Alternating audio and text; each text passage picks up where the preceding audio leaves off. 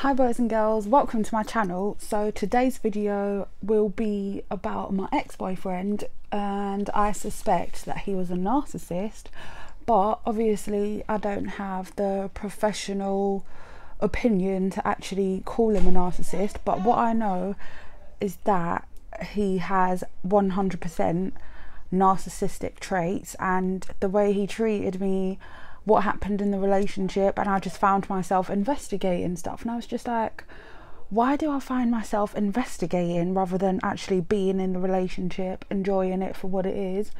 Then I literally stumbled on loads of research about narcissism, covert narcissists, all that stuff, and I was like, wow, what is this? And I remember the time when it happened, don't judge me, but I was really high, and the thing is, I kind of got into definitely got into smoking weed when I was with him, and that's just a very good representation of how much of a bad influence he was in my life. Because before that I never really had alcohol, I never really had weed, I never really had that much low self-esteem to just allow someone to treat me a certain way. Do you get it? And then I feel like he was very necessary in my life, in the sense that he taught me how to respect myself. He taught me how to love myself, what to expect and what not to expect in a relationship, and then what to accept and what not to accept.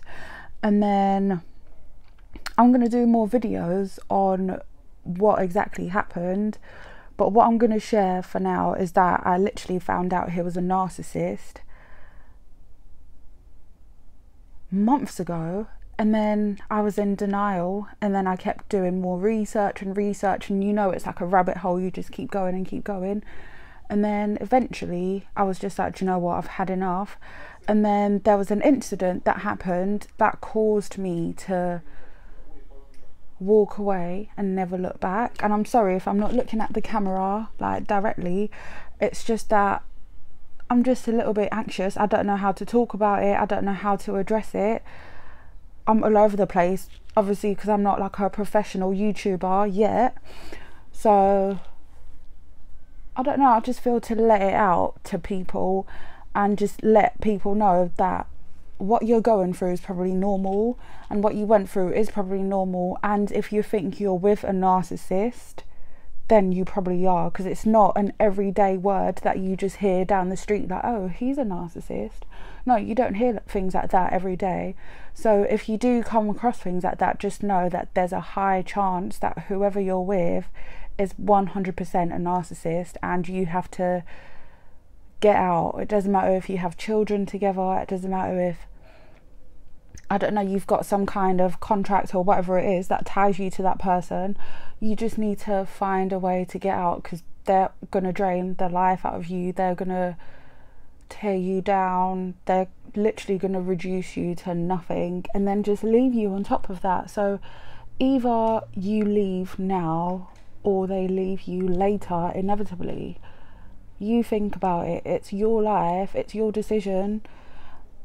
The moment what I've noticed as well in that relationship was that I tried to express myself. Like, do you know when something's bothering you and you try to express yourself, like, oh, I feel like this isn't working out, I feel this way, could you just help me find out what's making me feel this way? But then if you have someone who makes you feel ridiculous or crazy, or like you're oversensitive or ridiculous literally for even mentioning that, then you know that that person's abusive, because they can tell that you're sort of waking up to the reality of what they're doing to you.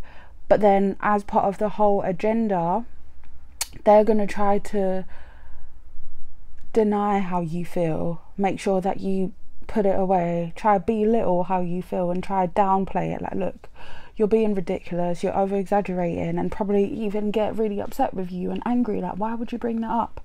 Just so you as the caring person can just think, look, I'll suffer in silence, I won't tell you, just so you're not upset, because obviously I don't want to upset you. And it sucks that you feel like you want the best for them, but they don't want the best for you, sort of thing. So you just have to carry on being who you are, and in being who you are, you have to realize that you're not being validated in that relationship. That's when you have to walk away. There's no two ways about it. There's no, oh, we can compromise, we can get a therapist. They're gonna go in there and play the therapist like they played you at the beginning. So the only way is to just walk away. It's easier said than done, but the best thing about this is I know, because I've been there. So yeah, I'm really sorry that this video is probably all over the place, really choppy. I just felt like I had to get it out and tell people, and I will be posting more videos about it.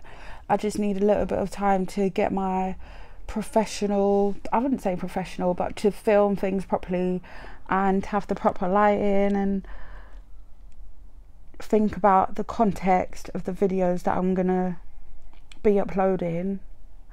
But yeah, thank you for watching. I'm very traumatized at the moment, but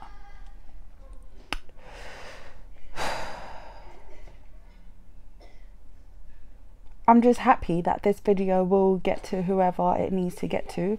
There's loads of men and women out there going through this, and it seems like it's getting worse as time goes by, but we're all in it together, even the ones that have actually escaped from the harsh reality of being with a narcissist. You will get over it eventually. You just, the first step you need to do is just get out. That's it. Literally, that's it. That's it then, guys. Thank you very much for watching, and I will see you in my next video. Bye.